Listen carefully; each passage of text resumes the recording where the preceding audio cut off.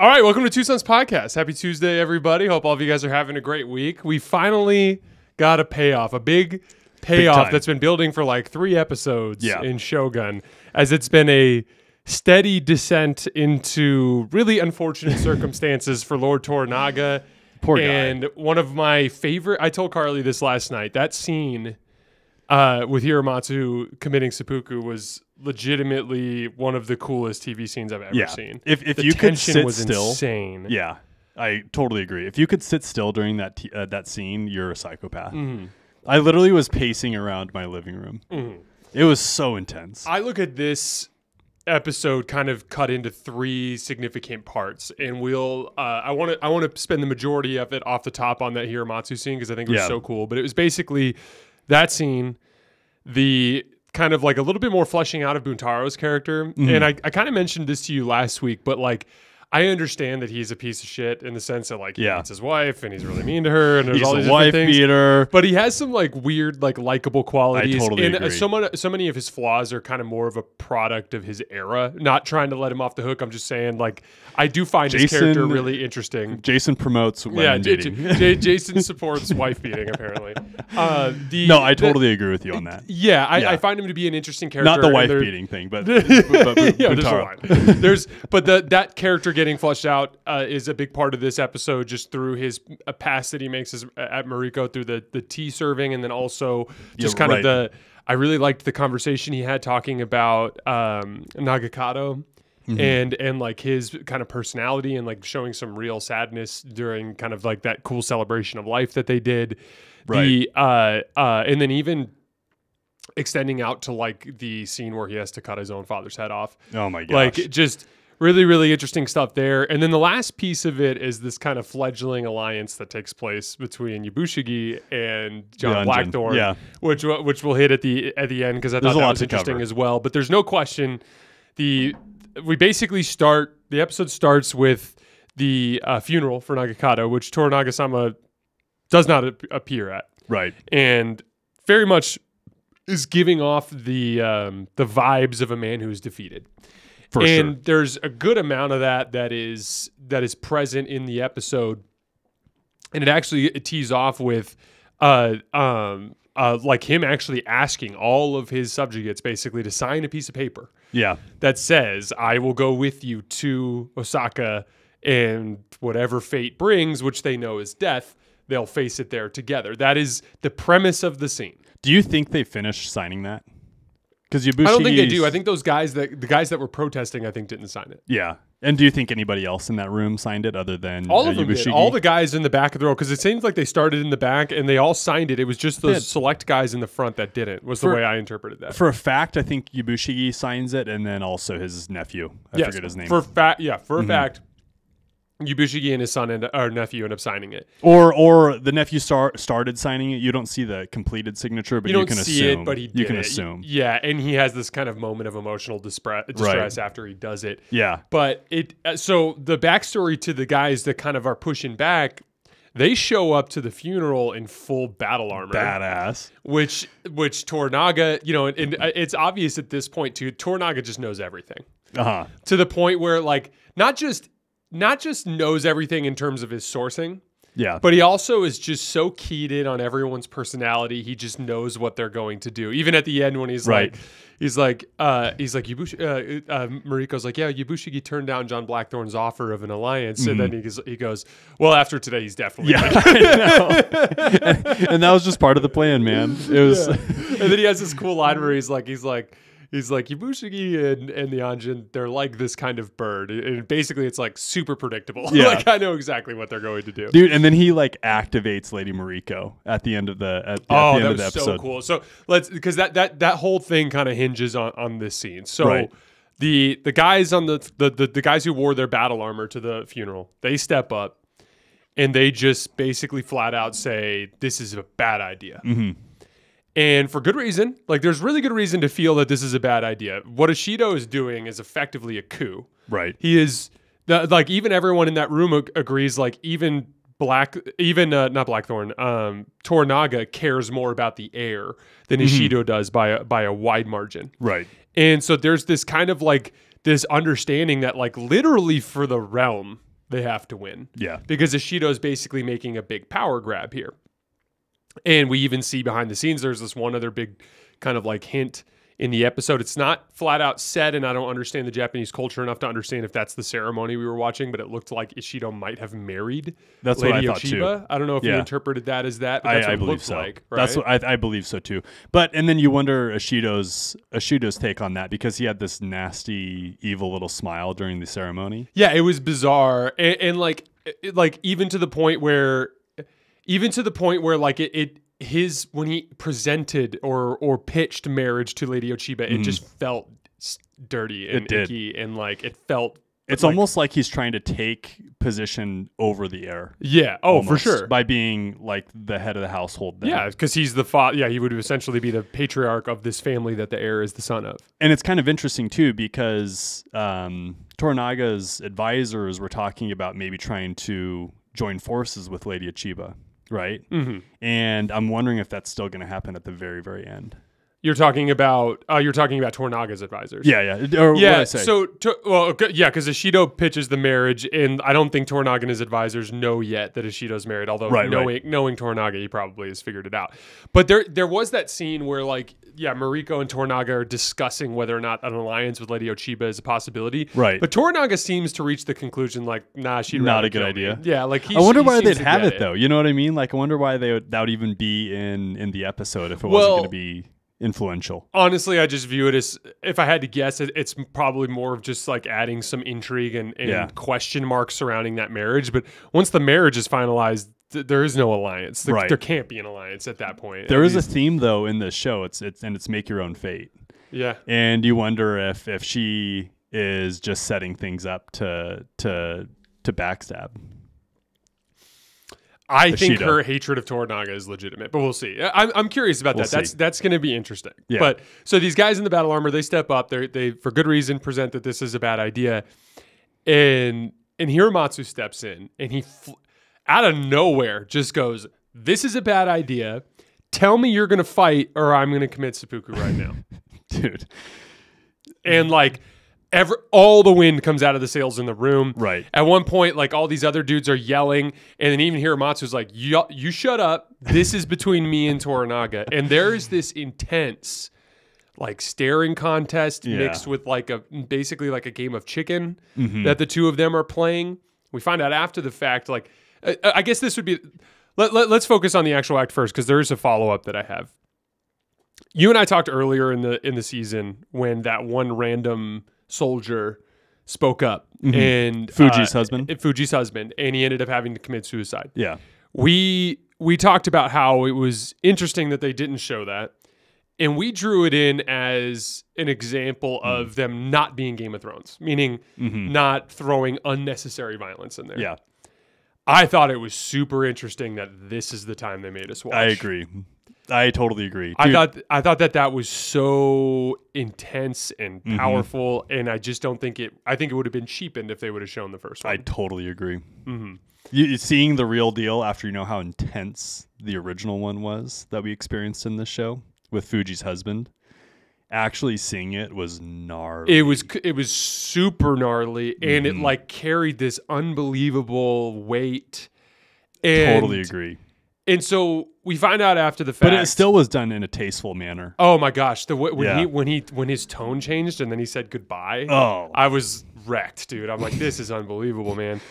And like you literally feel like it's all breaking down right at this point. You like it just feels like rock bottom, so to speak. And so we find out after the fact that Toranaga, in a conversation with Lady Mariko, in this incredibly intense conversation where. Well, there's a point in time where John Blackthorne actually talks to Lady Mariko and is like, "Why are you doing this? Like, why would you end your life this recklessly?" Blah blah blah. And Lady Mariko puts it simply. She's like, "It is my duty. This is about loyalty." And she specifically says, like, loyalty does not have an end. Otherwise, it's not loyalty. And it's very matter of fact. And she's prepared to go die with Toranaga, but she does ask him.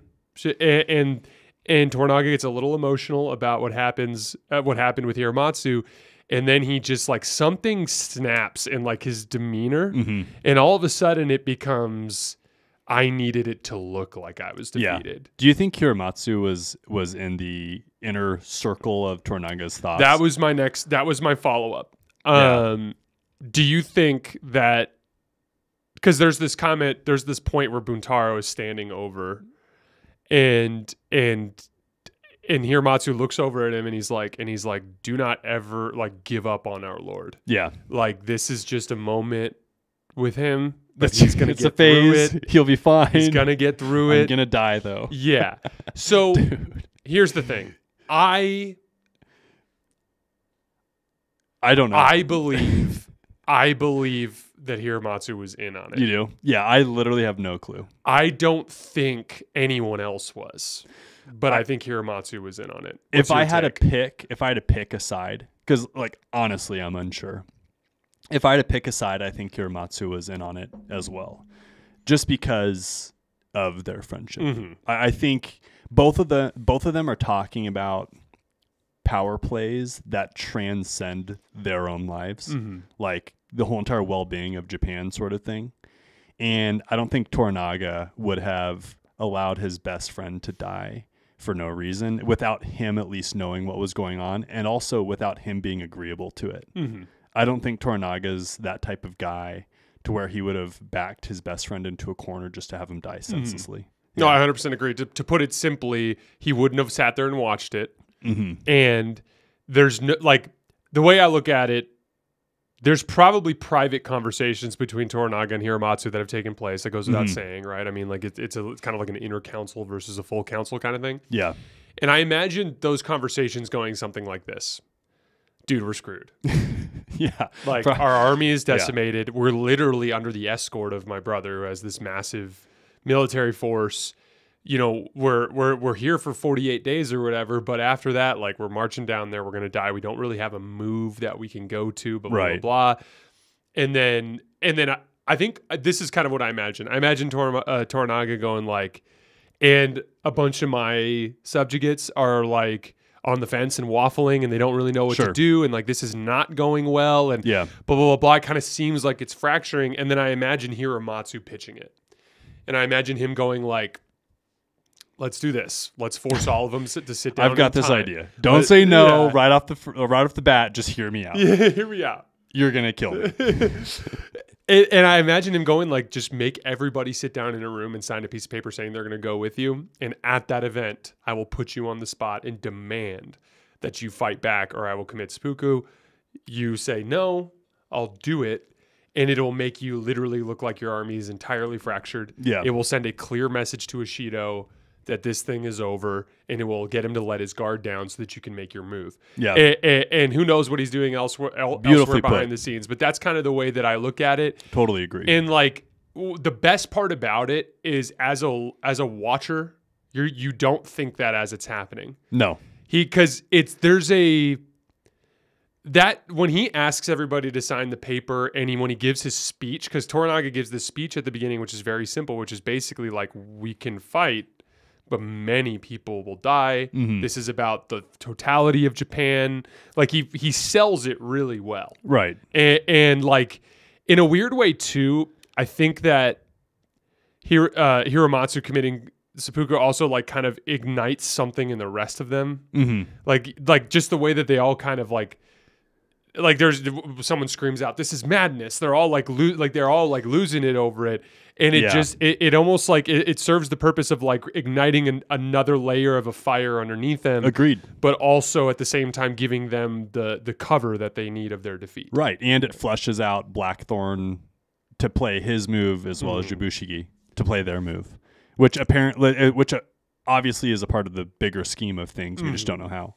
So I want to get to the John Blackthorne thing at the end because it's more light. Mm-hmm. But like the Mariko scene where she looks up, bro.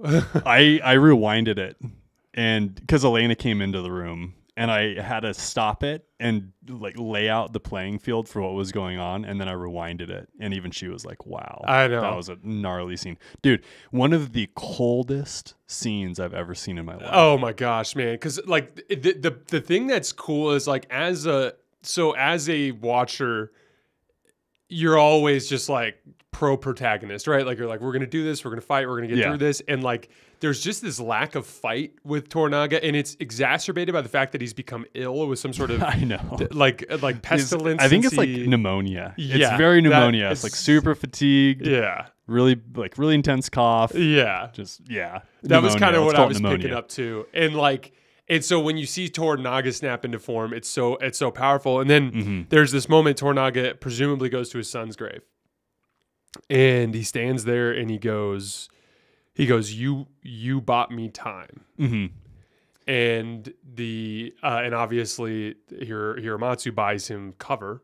And he basically says multiple times, he goes, I will not waste it. Yeah. And there's like this resolve. And then Toranaga does one of his salutes that he does, which is like kind of like rigid and formal and traditional. And it just, honestly, man, like just to put a bow on that kind of part of it, when I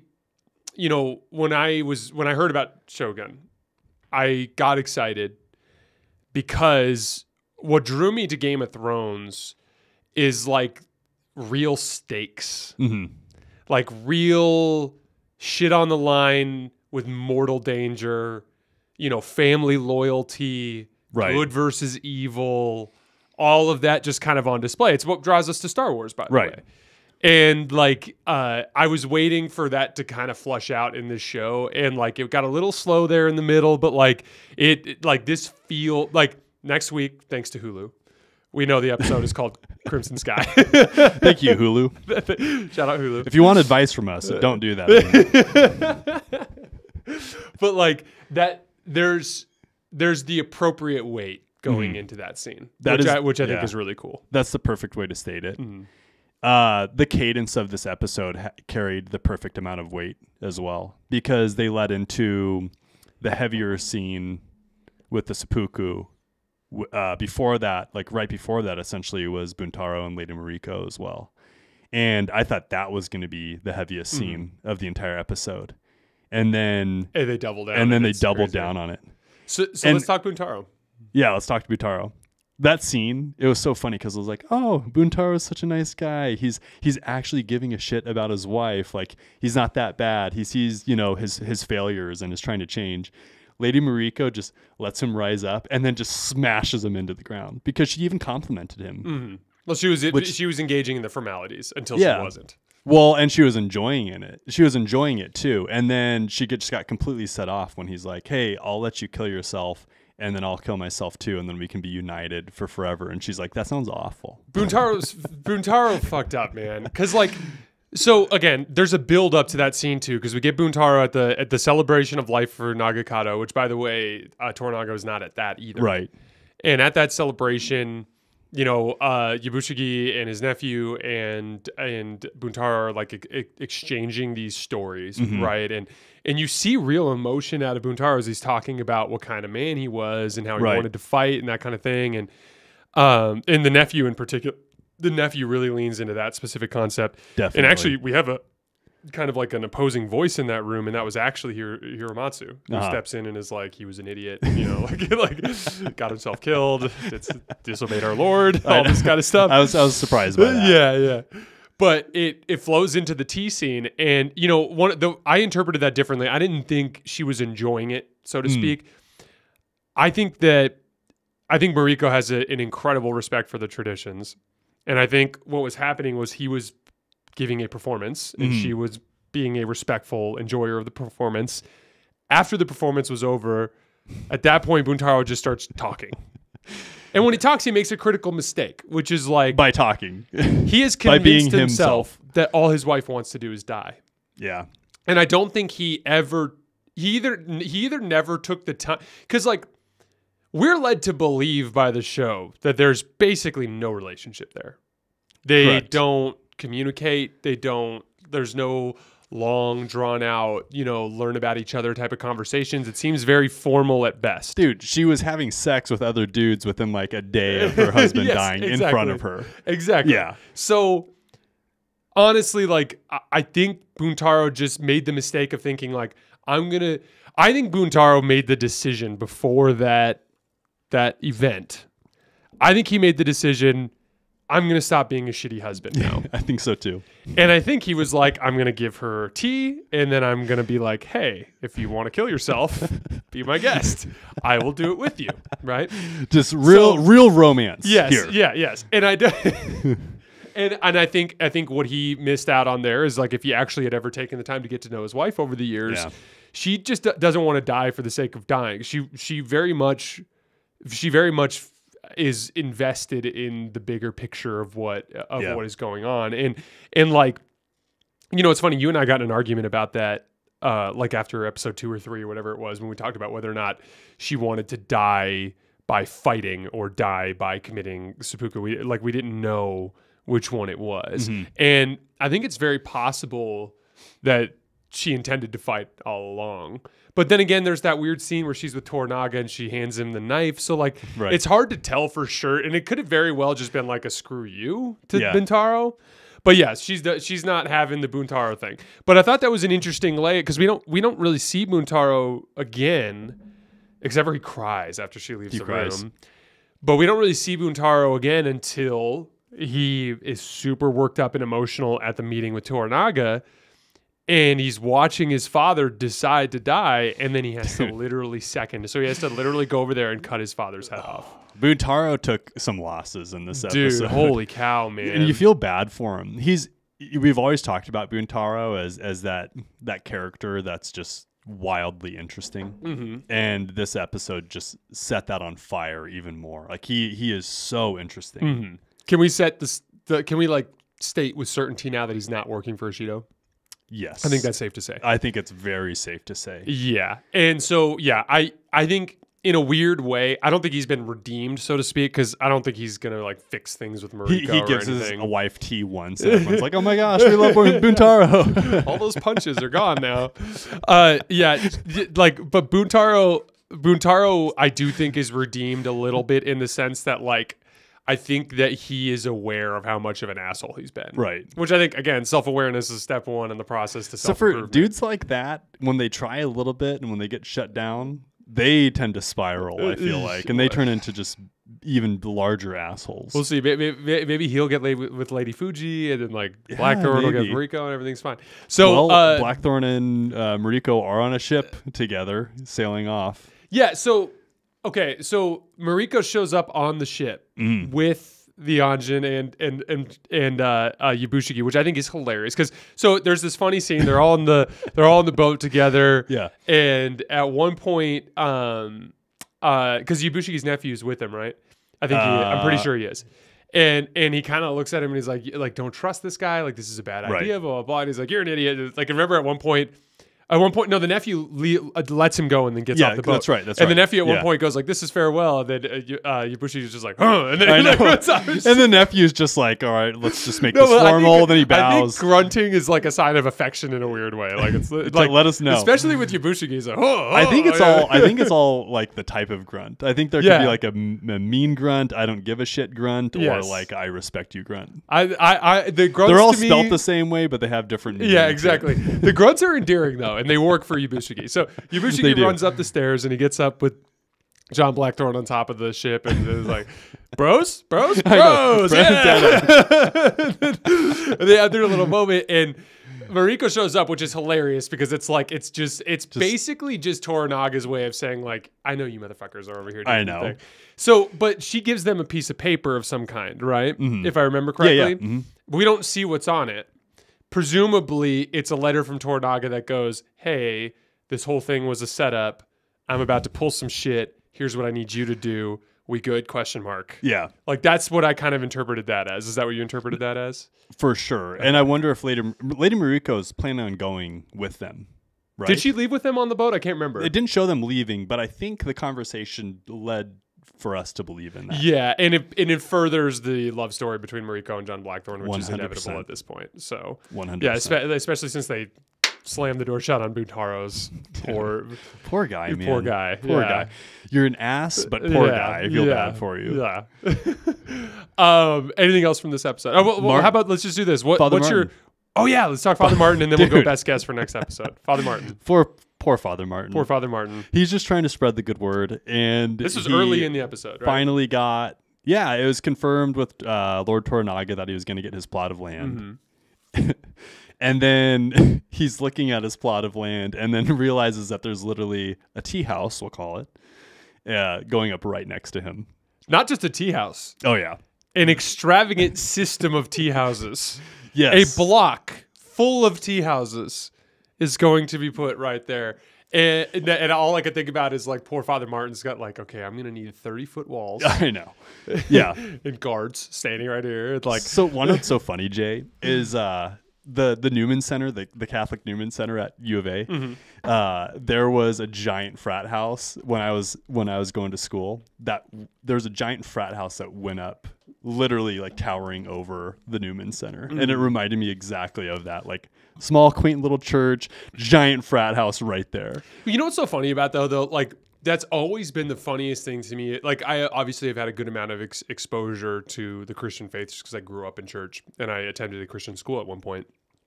And Christian school was super interesting because there were a lot of different faiths under the same umbrella, which by the way is like the primary kind of like issue with evangelicalism is like no one's the same. So it's like everyone's different. And so everyone kind of like forms, there's always like these, and I saw this firsthand, like the people who believe different stuff in that faith, they don't like each other. It's bizarre. I've received so much hate.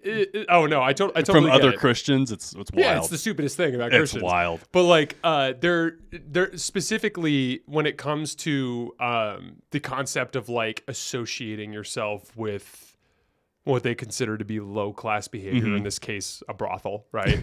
It's so antithetical to like anything that you learn about Jesus, which I is 100% like, agree with you. which is like he was not too good for anybody. And so the idea that a church could not exist next to a brothel is it's ludicrous to me. It's straight up ludicrous. And I agree. I think Father Martin had like let's just call it like an involuntary physiological response. We're like sunken chest, like, no. But I think I think he's gonna come around to it and it's gonna be fine. But yeah, like that was definitely a funny scene. It was super funny. Well, super funny. And the way that it was filmed again was super, super funny as well. Just the fact that they were just all standing on this just giant mud pit too. These are for your some new reason. neighbors. Yeah. So one other thing on the Father Martin front, he comes up to Toranaga in a private meeting and basically goes like, I regret to inform you that I'm not able to sway the other two counselors to your cause. Are we to interpret that as Toranaga sent Father Martin in one final attempt to try to convert those two Catholic dudes away from Bushido? I don't know. I don't know if I understood it well enough to make that statement. So here's where I get that from. Not just that scene, but also the scene where Father Martin talks to the father, like that higher up guy, Father Visitor, whatever his name was. Yeah, the higher guy, when he basically says like, we should have sided with Toranaga. Yeah. So I think Father Martin was trying to kind of configure that the whole way. There is kind of this funny scene where after that happens, Toranaga goes, "You're going to get your plot of land for the church. Also, I need you to go back to Osaka.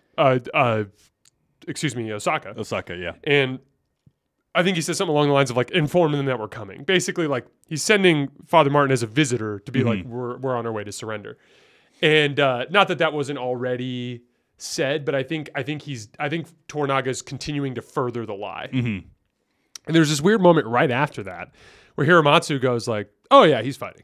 He watches Father Martin get out of earshot. Yeah, and then he goes like, he's like, oh yeah, he's fighting. He's like, there's no way he would have let that guy give that message. Yeah, he said, quote unquote, he would not have sent him there as a visitor, is what he said. Which I don't know if he means like he would have killed him or whatever it was, but it clearly Hiramatsu's there. So I kind of interpreted that as like somewhere between that scene and the signing the paper scene was when Hiramatsu and Toranaga had their chat. Yeah, but yeah, Father Martin's an interesting character.